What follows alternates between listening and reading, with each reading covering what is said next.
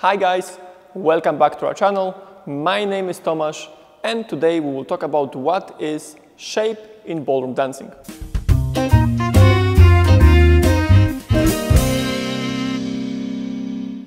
Before we start talking about the shape, I have two announcements. So number one, please remember that our discount on international dance shoes is still valid until the end of the month of June 2021. So if you want a discount for your shoes, it will be in the description below. And two, we are releasing weekly ballroom online technique class on which we go deeply into the ballroom technique, the quality of dancing and body mechanics. So feel free to check it out. The link will be in the description below. Back to today's subject. Now, what is shape? Shape physically is the alignment and position of your body during any step, any movement. If we want to, we would be able to discuss the body shape only by sitting on a chair, but I prefer to actually be on two legs. In general, body shape consists of three major points. Number one, it's body rotation. Number two, it's body sway. And number three, it's the poise and extension of your body. So please keep in mind that we are pretty much discussing today everything that is from hips up. Body shape is a very popular but also very misunderstood subject, especially in the beginning of dance journey. Why? Because people tend to concentrate on the shape away from your partner and think that that's the only point in the body shape that we can make. And it's very important, like I said in the beginning, that the body shape consists of all 3 points at any given time. Okay, so let's go to point number one, which is the body rotation. Now, body rotation is one of the most fundamental ballroom actions, without which we wouldn't be really able to dance, even ourselves, not even going to the couple. Now, body rotation allows us to, first of all, change direction, so we don't only have to go forward or backward. Second, it allows us to create some volume in the couple. And number three, it makes us look free and moving rather than stiff and square, right? So if I have no body rotation and I just do a few steps forward and backward, and I have all the time my shoulders aligned with my hips, with my feet, it will look very stiff. The moment I allow my shoulders and rib cage to turn freely around my spine, with my feet fixed on the floor, it will create already a certain degree of shape. So especially in tango, where we have really not much sway, if we add body rotation, which is very important to have it, that picture always will look like it has more volume, more three-dimensionality, rather than that picture that just looks square and stiff. Few important points about body rotation. Number one, we need absolutely perfect posture in order to execute body rotation correctly and feel the freedom that it gives us in our bodies. If at any moment your posture will be misaligned, chest dropped, and the spine will not be perfectly aligned, it won't be too easy for you to turn your chest around the spine. Next important point, as much in the body rotation we really have to concentrate about our chest, you will see that when I turn my chest, my hips will also be responding to that. So I don't want to keep my hips fixed and just turn the chest and shoulders, because again, that will look stiff.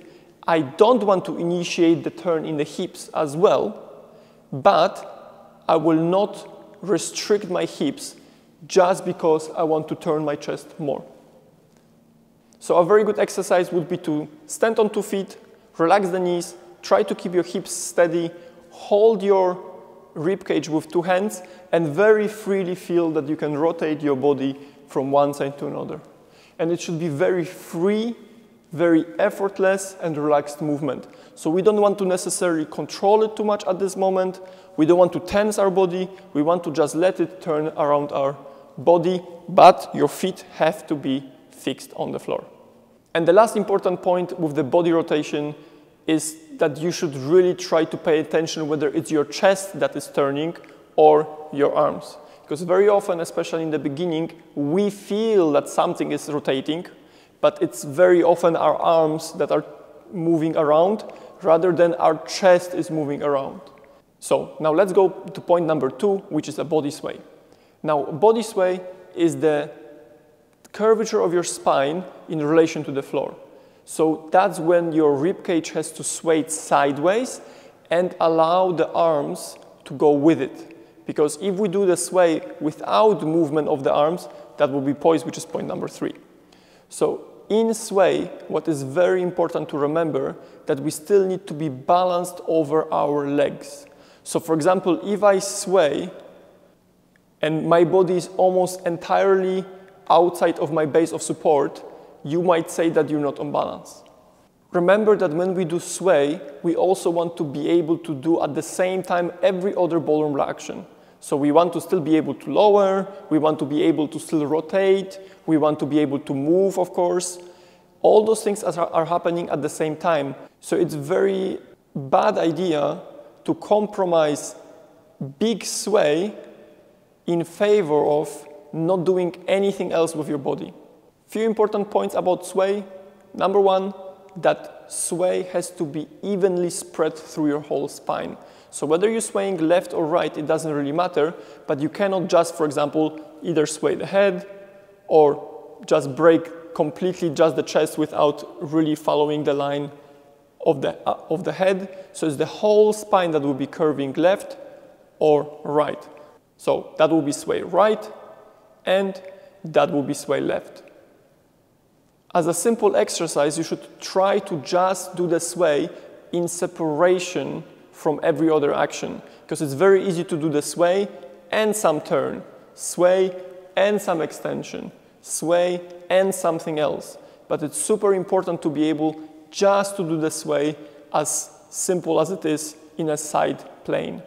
Now, second important point is that we should try to avoid moving our head outside of our base of support, which are our feet and the space in between. So if I create a sway to the left at this moment, I should try to avoid moving my head too far, so now my head is falling outside of my base of support. To do that, I will have to create the curve that is not just going one way or the other, but instead it's curving through my entire body. So if I'm swaying to the left, my rib cage will move slightly to the right, and my head will counterbalance slightly to the left. It's not like everything will be going to the left or everything will be going to the right. So, in simple example, by the sway to the left, that's what will happen, and with the sway to the right, that's what will happen. And the last point, and probably one of the more important points about the sway, is the amount of sway is related to the amount of movement we create, which means the more movement, the more speed, the more space we take on the floor, the bigger sway we need. It is not a rule that we should at every single moment try to use the maximum sway we can, because that doesn't work like that. We need to first develop the speed, we need to develop the rotation, we need to develop the drive action, and only after the speed we created, we can use the sway to decelerate our body to prepare us for the next figure. Let's go to point number 3, which is poise. Poise is the position we set up when we start the dance. So it's a position with 0 rotation and 0 sway as a given, which means our arms will be parallel to the floor, and if I stand sideways, will be exactly square with the turn. So I won't be favoring my left side forward, I won't be favoring my right side forward. In the same way, I won't have my right arm higher or my left arm higher. So it's just the position we start with, and let's call it a neutral position or position 0. In that position 0, we don't want to be just flat, let's call it flat. So what we want to do is we want to have 2 curvatures at any given time. One curvature will be a side curvature, which means that I'm imagining that somebody's pulling me by my left hand, and I'm creating a very slight curve to my left. And it will be always to the left for both me and my partner. So that's not something that we create for each other, that's something that we create ourselves. And it cannot be really either led or followed. The second curve we create is the back curve, which means pretty much from the rib cage up, we're trying to create a very slight curve, of course, depending whether you're leader or follower, but we're trying to create a very slight curve to physically gain the volume in the couple. Now, the amount of back curve strictly relates to your height difference in the couple, your personal capabilities, flexibility, and strength. So don't think that the bigger, the better.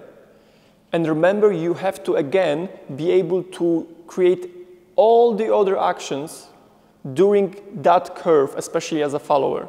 So you have to be able to lower to your maximum, rise to your maximum, you have to be able to rotate your body fully, you have to be able to move and drive across the floor, which means that you have to be smart in picking, I wouldn't say maybe easy size of curve or easy amount of curve, but the one that you can actually maintain during all those things.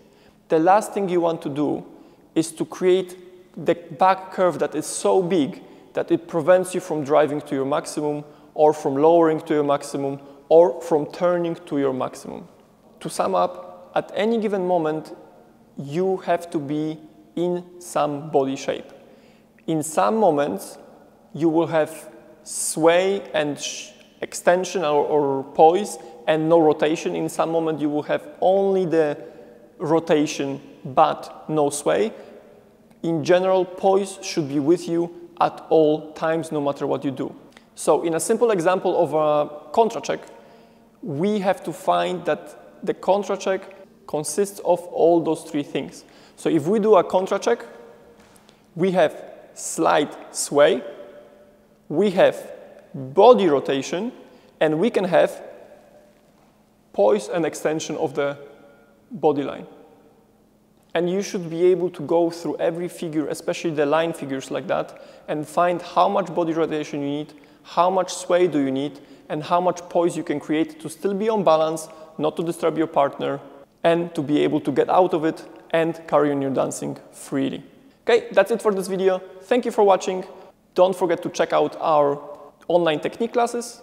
If you have any questions, please put them in the description below. If you like the video, hit the like button, and I will see you in the next one. Bye-bye.